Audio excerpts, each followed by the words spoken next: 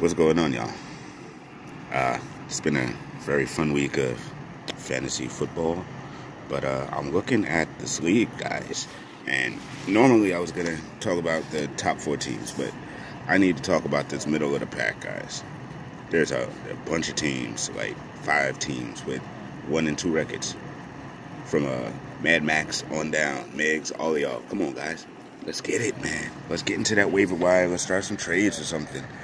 I just don't want y'all to get too far behind myself and GOAT, because, of course, we're 3-0 right now, chilling. Very, very high top. No,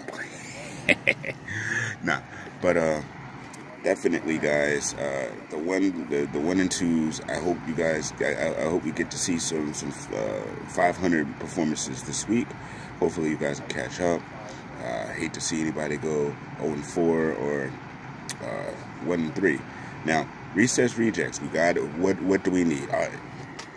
Are you following along? Do you need some trade help? Do you need some waiver wire help or something like that? Because I'm seeing you at 0-3, and I'm trying to rally for you.